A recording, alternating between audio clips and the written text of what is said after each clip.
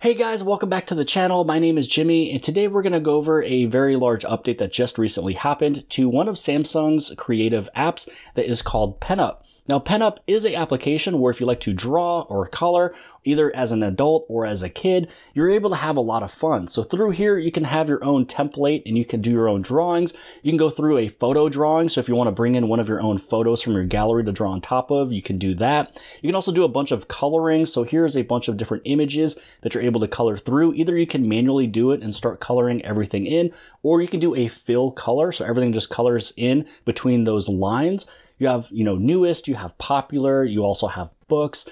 Now, you also have a My Feed page. So this is where you want to share anything that you have done. This is a example of the whole photo draw. So this way you can bring in a photo, you can draw on top of it.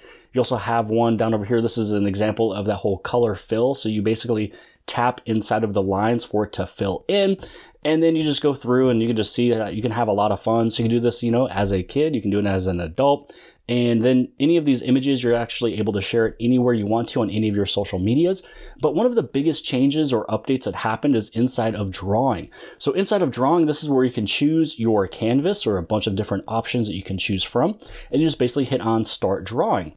Now, I will let you know if you have a larger device, either a foldable device or a tablet, you'll be able to see that this is expanded a little bit more with everything that you have. The layout is just a little bit larger than what you see on any other candy bar shaped device.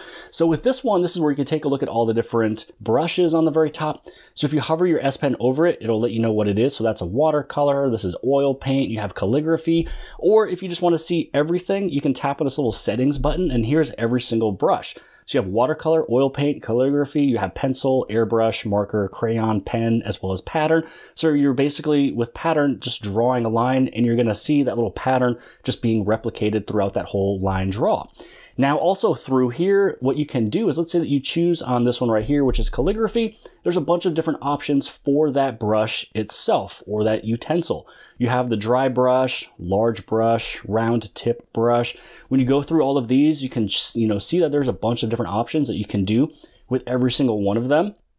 And then on top of that, you can actually go inside of each one. So once you select one, you can go right back and then you can do your drawing. But if you tap on it one more time, you can fine tune every single thing from the stroke, texture, as well as the tip. So there's spacing, the opacity, the size.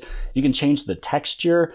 You can change the tip. So you can have like a starting thickness, an end thickness, the size. So you can go through and change all of this if you would like to. And there is the pressure sensitiveness of this. So when you go through and let's say that you choose on something, maybe something like this, where you're just kind of like spraying something on there, you will see a big difference between how hard you're pressing on the screen. So different ones will actually show up a little bit different than others, and some of them will, bring in that pressure sensitivity, larger and better than the rest. And then what you can do is over here you have a little, line of all the different colors. These are just basic colors. You can go through, you can select them, choose them, do all of the drawings. Or you can hit a little circle on the top and you're able to really fine tune it again. So through here, you're able to choose what color you want. So if you want some reds, you can choose it over here. You also have swatches. So if this is the setup you like to choose your colors from.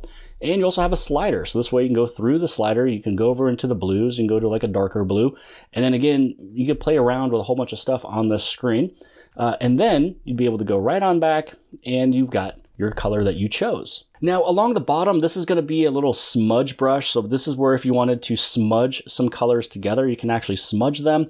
This is going to be your eraser. So if you tap on the eraser, then you're going to just have, if you tap on the eraser, then you're just going to have the eraser right here that you can choose from. You can change the size of the eraser. So if you want the eraser to be a little bit larger, then you could do that as well. The other thing is, let's say that you go right on the very top again and you choose anything that you want to draw with. If you press and hold on the S Pen button, you press and hold on it, it'll actually be the eraser again, and then you go right on through and you can still draw. So it's a way that you don't have to keep going back to the top to the bottom. So if you press and hold on the S Pen button, it'll turn into the eraser. This right here is the fill. So if you wanted to fill it with a color, so let's say you wanted the background to be this color right here, you just tap it. It's able to, color in whatever you've done. So it's going to fill in if you've done some drawings, or you can fill in the background. You also have like the back button if you wanted to go back, you have forward, and you also have layers, you have a selection. And then over here on the right hand side, you have like a new canvas. You can take a look at your drafts. You can import an image if you want to have an image a part of your drawing. You can save it, save as image. You can post it, take a look at more settings. You have reference and time-lapse. Time-lapse is a cool way if you wanted to record your drawing in the style of a time-lapse. Then you're able to actually share people the whole experience of your drawing, and they're able to re-watch it back. Now, another fun thing that you can do is, let's say that you go right here and you can see that I am, lightly pressing it. And then if I go, pressing harder, you can see the pressure points. It's able to pick everything up. So if you want to be very, very fine tuned with things, you can. But through here, I'm going to go through, I'm going to change a couple different colors here.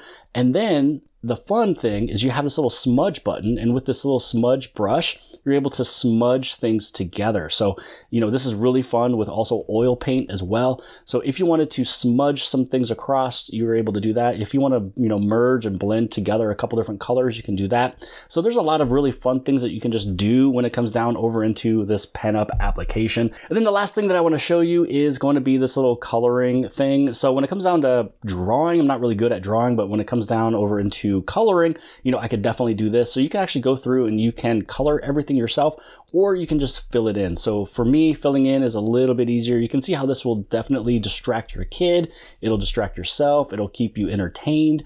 And so if you wanted to play around with this, you can. You can also zoom in on things so you can make sure that you are getting the exact color at the exact spot that you want it to go.